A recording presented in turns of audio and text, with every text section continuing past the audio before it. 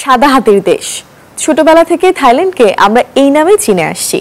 জাঁকজমকপূর্ণ দেশ হিসেবেও বিশ্বের মানুষের কাছে অত্যন্ত পরিচিত দক্ষিণ পূর্ব এশিয়ার এই দেশটি কৃষিপ্রধান দেশ থেকে শুধুমাত্র পর্যটনের উপর ভিত্তি করে পুরো বিশ্বের কাছে নিষিদ্ধ বিনোদনের দেশ হিসেবে পরিচিতি পেয়েছে দেশটি।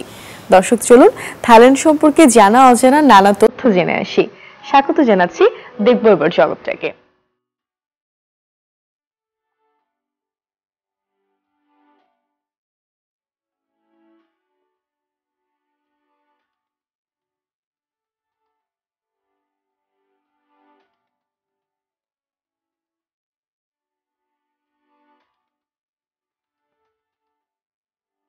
থাইল্যান্ড দক্ষিণ পূর্ব এশিয়ার একটি দেশ। এর উত্তর সীমান্তে পাহাড়ি বনাঞ্চল ও উত্তর পূর্বে বিস্তৃত মালভূমি আছে। থাইল্যান্ডের প্রতিবেশী রাষ্ট্র মালয়েশিয়া, কম্বোডিয়া ও মায়ানমার।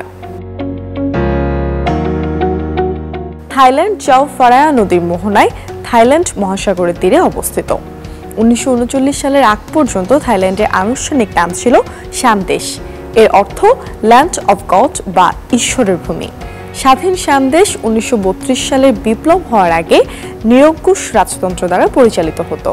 দেশটির অফিসিয়াল নাম কিংডম অফ থাইল্যান্ড। আয়তন 5,13,120 বর্গ কিলোমিটার। 2023 সালের হিসেবে থাইল্যান্ডের জনসংখ্যা 7 কোটির মতো। এই দেশের মোট জনসংখ্যার 80 ভাগই থাই, বাকি 20 ভাগ থাই, চাইনিজ, মালয় ও অন্যান্য আদিবাসী পাহাড়ি জাতি। আদিবাসীদের মধ্যে বেশি ছিল মং ও কারেন। থাইল্যান্ডের রাজধানী ও বৃহত্তম শহর ব্যাংকক। থাইল্যান্ডের ইতিহাস অনেক পুরনো। বেশিরভাগ পণ্ডিতরা মনে করেন প্রায় 1000 বছর আগে তাই ভাষীরা ভিয়েতনামের ডিয়েন বিয়েন ফু এলাকা থেকে এই ভূখণ্ডে প্রথম বসবাস শুরু করে।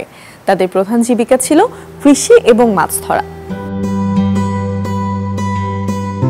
13 শতকের মাঝামাঝি খেমারের রাজত্বকালে একজন স্থানীয় তাই শাসক খেমার রাজ্যের বিরুদ্ধে বিদ্রোহ করে সুকোথাই রাজ্য প্রতিষ্ঠা করেন। 1782 সালে রাজা প্রথম রামা ব্যাংকককে রাজধানী বানান। 16 শতাব্দীতে থাইল্যান্ডে ইউরোপীয় শক্তির আগমন ঘটতে থাকে। থাইল্যান্ড একমাত্র দেশ যে কিনা যুদ্ধকালীন সময় ব্যতীত প্রাচীনকাল থেকে কখনো ইউরোপ বা অন্য কোনো দেশের নিয়ন্ত্রণে ছিল না। এর প্রধান কারণ হিসেবে দেখা যায় সপ্তদশ এবং অষ্টাদশ সময়ে থাইল্যান্ডের শাসন ব্যবস্থায় সবসময় যোগ্য লোকেরা শাসন করত। 1909 সালে অ্যাংলো সিয়ামিজ ট্রিটির কারণে দেশটি দক্ষিণে 3টি প্রদেশ হারায়, যা পরবর্তীতে মালয়েশিয়ার উত্তর প্রদেশে যুক্ত হয়। 1932 সালে থাইল্যান্ডে একটি রক্তপাতহীন অভ্যুত্থানের মাধ্যমে নিয়মতান্ত্রিক রাজতন্ত্র প্রতিষ্ঠিত হয়।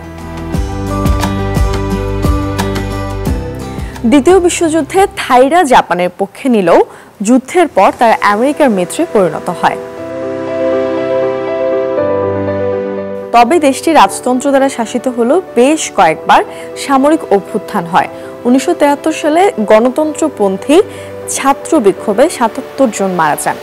জনরোষে পড়ে 14 অক্টোবর রাজা ভূমিবল পদত্যাগের ঘোষণা দেন। তখনই রাজতন্ত্রের পতন হয় এবং এই দেশটিতে গণতন্ত্র প্রতিষ্ঠিত হয়। থাইল্যান্ডে কোনো রাষ্ট্রীয় ধর্ম নেই। এদেশের প্রধান ধর্ম হচ্ছে বৌদ্ধ। দেশটির 95% মানুষ বৌদ্ধ ধর্মে বিশ্বাস করে। তবে বৌদ্ধ ধর্মের শাখা থেরবাদ ধর্মের প্রভাব অনেক বেশি। থাইল্যান্ডে বৌদ্ধ ধর্মের প্রভাব এতই বেশি, আপনি যেখানেই যাবেন একটা না একটা বৌদ্ধ মন্দির পেয়েই যাবেন। এছাড়া হিন্দু, মুসলিম ও খ্রিস্টান ধর্মাবলম্বীর মানুষও আছে। থাইল্যান্ডের সরকারি ভাষা থাই। এটাকে সিয়ামেজ ভাষাও বলে। বেশিরভাগ মানুষ এই ভাষাতেই কথা বলে। তবে থাই ভাষার অনেকগুলো উপভাষা আছে। সে ভাষাতেও অনেক মানুষ কথা বলে। তবে আন্তর্জাতিক কাজে ইংরেজি ভাষার প্রচলন আছে। শুধু প্রাকৃতিক সৌন্দর্যের দিক থেকেই না, থাইল্যান্ডের আছে শত বছরের পুরনো সংস্কৃতি আর ঐতিহ্য। দেশটির সংস্কৃতিতে ভারতীয় এবং চীনের শক্তিশালী প্রভাব আছে। চীনা ঐতিহ্যে যেন থাই সংস্কৃতির আরেক রূপ। দর্শক, চলুন থাইল্যান্ডের সংস্কৃতি নিয়ে আরো কিছু খুঁটিনাটি জেনে আসি। থাইল্যান্ড নানা সংস্কৃতির দেশ।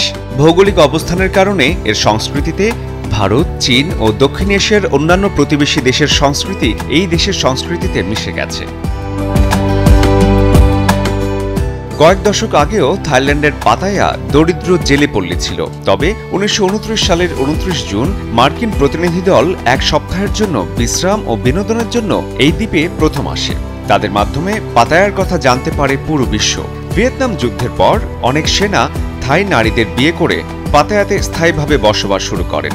গড়ে ওঠে বার, রেস্টুরেন্ট, হোটেল ও রিসোর্ট। বিদেশি সেনাদের আসা যাওয়া বাড়ার কারণে থাই যৌনকর্মীদের নতুন ঠিকানা হয় পাতায়া এবং বিদেশি সেনাদের মনোরঞ্জনের জায়গায় হয়ে ওঠে পাতায়া। মাঙ্কি বুফে ফেস্টিভ্যাল থাইবাসীর জনপ্রিয় ফেস্টিভ্যাল। লোপবেরি শহর এই ফেস্টিভ্যালের আয়োজন করে। হাজার হাজার বানর শহরের চারপাশে অবাধে ঘুরে বেড়াচ্ছে। লোকজন এসব বানরকে তাদের সৌভাগ্যের প্রতীক হিসেবে ধরে নেয়। লয় ক্রাথং বা জল উৎসব থাইল্যান্ডের জনপ্রিয় একটি উৎসব। মানুষজন লেক বা বিলের ধারে নদীর তীরে জড়ো হয়ে পানিতে মোমবাতি ভাসিয়ে ধূপ এবং ফুল দিয়ে সজ্জিত হয়ে জলের দেবীকে সম্মান জানায়। ব্যাংককের স্ট্রিট ফুড খুবই বিখ্যাত। রাস্তায় হাঁটলেই আপনি পেয়ে যাবেন অনেক সাজানো দোকান। তাদের রন্ধন প্রণালীতে ঝালের ব্যবহার বেশি হয়ে থাকে। সবচেয়ে জনপ্রিয় খাবারের একটি টমিয়াম স্যুপ। বিভিন্ন ধরনের সামুদ্রিক মাছ দিয়ে তৈরি করা হয় এই স্যুপটি। থাই সালাদের মধ্যে লাভ খুবই জনপ্রিয়। দামনিয়ন সাদক ভাসমান বাজার সবচেয়ে বিখ্যাত একটি বাজার। এখানে তাজা শাকসবজি, মূর্তি, টি শার্ট, ফল এবং স্থানীয় থাইদের বানানো নানাবিধ হস্তশিল্প পাওয়া যায়। থাইল্যান্ডের মেয়েদের ঐতিহ্যবাহী পোশাক চুর থাই। সাধারণত বিভিন্ন উৎসব এবং বিয়ের অনুষ্ঠানে এই পোশাক পরে তারা। রুয়ানটন, সিয়ালাই, চিতলাদা, দুসিত থাই নারীদের অন্যতম পছন্দের পোশাক। সুয়া ফরাত্রথন থাই পুরুষের ঐতিহ্যবাহী পোশাক। থাইল্যান্ডের জনপ্রিয় খেলা বক্সিং। তবে বর্তমানে ফুটবলের জনপ্রিয়তাও কম নয় সেখানে। থাইল্যান্ডের রাজতন্ত্রের ইতিহাস প্রায় 250 বছরের পুরনো। বর্তমানে এখানে সাংবিধানিক রাজতন্ত্র বিদ্যমান, যেখানে রাজা রাষ্ট্রের প্রধান। প্রায় 90 বছর হলো রাজার নির্বাহী ক্ষমতা নেই। তবে দাপ্তরিকভাবে তিনিই রাষ্ট্রের প্রধান, সশস্ত্র বাহিনীর প্রধান এবং ধর্মের রক্ষক।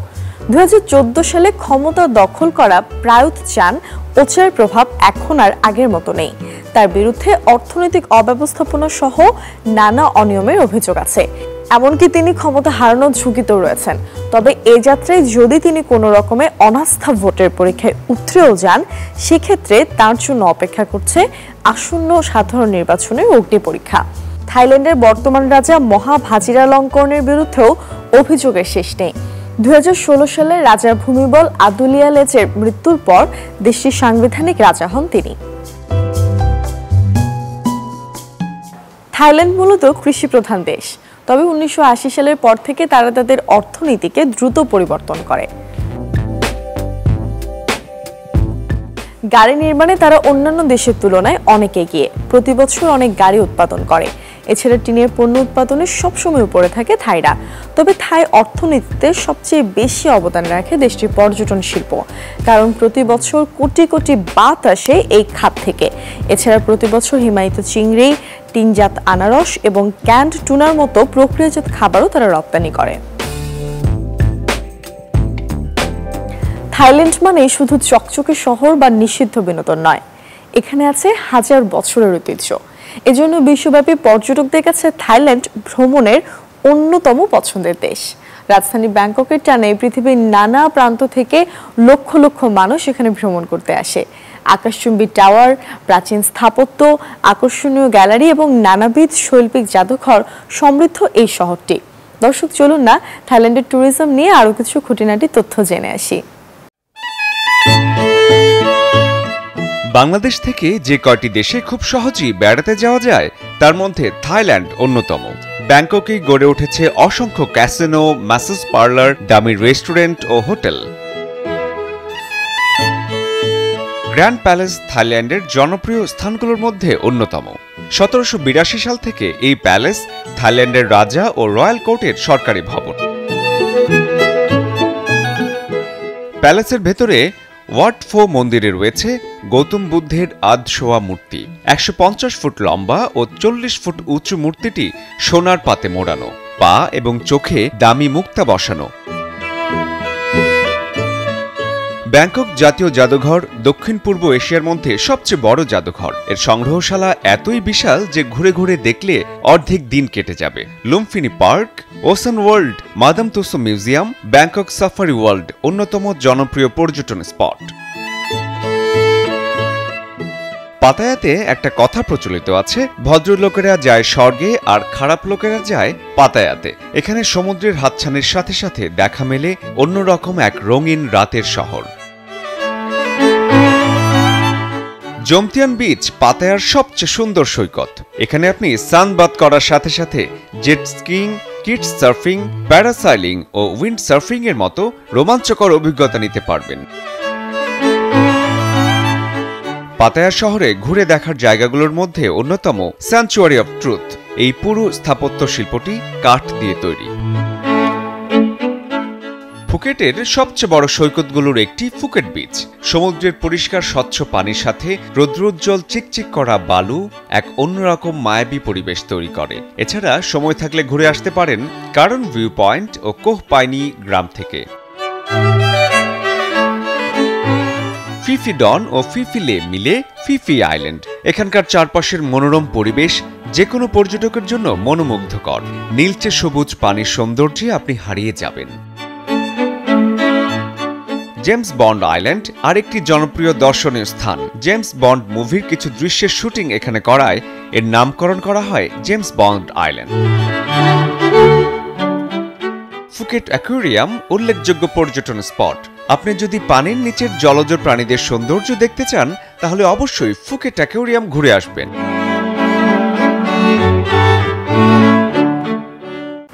উন্নত শিক্ষা ব্যবস্থা আর অন্যান্য সুযোগ সুবিধার জন্য পর্যটন নগরী থাইল্যান্ড এখন শিক্ষার্থীদের কাছে বেশ জনপ্রিয়। অনেকে উচ্চশিক্ষার জন্য এই দেশে পাড়ি জমান। প্রয়োজনীয় কাগজপত্র ঠিক থাকলে ভিসা পেতে কোনো ঝামেলা হয় না। ব্যাচেলর প্রোগ্রামের জন্য 12 বছরের শিক্ষাগত যোগ্যতা অর্থাৎ এইচএসসি কিংবা এ-লেভেল পাস হতে হবে। ন্যূনতম IELTS স্কোর থাকতে হবে 5। তবে সেক্ষেত্রে শিক্ষার্থীকে ইংরেজি ভাষার উপর ফাউন্ডেশন কোর্স করতে হবে। ডিপ্লোমা, ব্যাচেলর, মাস্টার্স এবং ডক্টরেট ডিগ্রির জন্য আবেদন করতে পারবেন। উচ্চশিক্ষার জন্য থাই সরকার ছাড়াও বিদেশি শিক্ষার্থীদের স্কলারশিপের ব্যবস্থা করে বিভিন্ন বেসরকারি প্রতিষ্ঠান, ফাউন্ডেশন এবং বিশ্ববিদ্যালয়। থাইল্যান্ডের বিশ্ববিদ্যালয়গুলোতে accounting, BBA, MBA, tourism and hotel management, applied science, medicine, software engineering সহ প্রচলিত সব বিষয়ে আছে পড়াশোনার সুযোগ। পড়াশোনার পাশাপাশি খণ্ডকালীন কাজের অনেক সুযোগ আছে। এক্ষেত্রে থাই ভাষা জানা থাকলে বেশি আয় করা সম্ভব। রাগ করে কিংবা এমনিতেই টাকা ছুঁড়ে ফেলা, টাকা ছিঁড়ে ফেলা কিংবা টাকার উপরে পা দেয়া থাইল্যান্ডে আইনত দণ্ডনীয় অপরাধ। এছাড়াও সেদেশে বুধবারে চুল কাটা যাবে না। দর্শক চলুন না থাইল্যান্ডের এরকম আরো কিছু মজার তথ্য জেনে আসি। মৃত্যুর জাদুঘর শুনে একটু অবাক লাগছে, তাই না? তবে এমন একটি অদ্ভুত জাদুঘরে দেখা মিলবে থাইল্যান্ডের রাজধানী ব্যাংককে। নাম সিরিবাচ মেডিকেল জাদুঘর, যেটি পৃথিবীর অন্যান্য সব মেডিকেল বা জাদুঘর থেকে সম্পূর্ণ আলাদা। কিন্তু কেন? কারণ এখানে রোগে আক্রান্ত মৃতদেহ, খুন হওয়া মৃতদেহ সহ বিভিন্ন অঙ্গ প্রত্যঙ্গ দেখার সুযোগ আছে। চমকপ্রদ ব্যাপার হচ্ছে জাদুঘরটি জনসাধারণের জন্য উন্মুক্ত। আপনি যদি থাইল্যান্ডে ভ্রমণে চান, ভুলেও তাদের টাকা ছিঁড়তে বা তাতে পা রাখতে যাবেন না। কারণ থাইল্যান্ডের টাকা ছিঁড়ে ফেলা বা টাকার উপরে পা রাখা দণ্ডনীয় অপরাধ। কারণ টাকার উপর রাজার ছবি থাকে। এই ভুলের কারণে জেল জরিমানাও হতে পারে। আপনি চাইলে কিন্তু সপ্তাহের সব দিনে থাইল্যান্ডে আপনার চুল কাটতে পারবেন না, কারণ এই দেশে বুধবারে চুল কাটা নিষিদ্ধ। মনে করা হয় এই দিনে রাজপরিবার এবং বিশেষ সম্মানের অধিকারী ব্যক্তিবর্গ নিজেদের চুল কাটতেন। তাই প্রতি বুধবারে সাধারণ জনগণের চুল কাটা নিষিদ্ধ ছিল। শুধু তাই নয়, এটিকে অশুভ ধরা হতো। থাইল্যান্ডে এমন কিছু রেললাইন আছে যেগুলোর মাঝখানে তাজা সবজি ও ফলের হাট বসে। মেকলং রেলওয়ে মার্কেট হলো এমন একটি ঐতিহ্যবাহী থাই বাজার। দিনে কয়েকবার সরাসরি বাজারের মধ্য দিয়ে ট্রেন চলে। ট্রেন আসার কয়েক মিনিট আগে বিক্রেতারা তাদের ছাতা নামিয়ে দেয় এবং তাদের পণ্য ট্রেনের ট্র্যাক থেকে দূরে সরিয়ে নেয়। থাইল্যান্ডে 3 বা 3-এর সকল গুণিতককে মঙ্গলজনক সংখ্যা হিসেবে ধরা হয় এবং 9কে সর্বোত্তম সংখ্যা ধরা হয়। এর কারণ হলো থাই ভাষার উন্নতি বা প্রগ্রেসের উচ্চারণে অনেকটা 9-এর ইংরেজি অনুপাত অর্থাৎ 9-এর মতো। বিভিন্ন গুরুত্বপূর্ণ দিনগুলোতে কিংবা জন্মদিনে গুণে গুণে 9 জন বৌদ্ধ সন্ন্যাসীর হাতেই পূজা করানো হয়। থাইল্যান্ডে আন্ডারওয়্যার না পরে বাইরে যাওয়া আইনত দণ্ডনীয়, আবার কোমরের উপরে খোলা শরীর নিয়ে গাড়ি চালানো সম্পূর্ণ নিষিদ্ধ। দক্ষিণ পূর্ব এশিয়ার গাঁজার স্বর্গ বলা হয় থাইল্যান্ডকে, যেখানে গাঁজা উৎপাদন এবং সেবন সম্পূর্ণ বৈধ। 5 পাতাযুক্ত সবুজ গাঁজা পাতার এই বৈধতা তৈরি হয়েছে গাঁজা থিমের শপিং মল প্ল্যান্টোপিয়া, অনলাইন ভিত্তিক ওয়েবসাইট উইদিন থাইল্যান্ড দেশ জুড়ে ছড়িয়ে থাকা 4000 প্রতিষ্ঠানের তালিকা তৈরি করেছে, যারা দেশটিতে গাঁজা এবং এটি খাওয়ার অন্যান্য সরঞ্জাম বিক্রি করে। দেখবো এবার জগৎ থেকে আজকের পর্ব এ পর্যন্তই। আগামী পর্বে নতুন কোনো দেশের গল্প নিয়ে আবারও হাজির হব আমি। তবে আপনি যদি চান আপনার পছন্দের দেশ সম্পর্কে জানতে, তাহলে আমাদের ফেসবুক পেজ কিংবা ইউটিউবে গিয়ে কমেন্ট করে জানাতে পারেন সে দেশের নাম।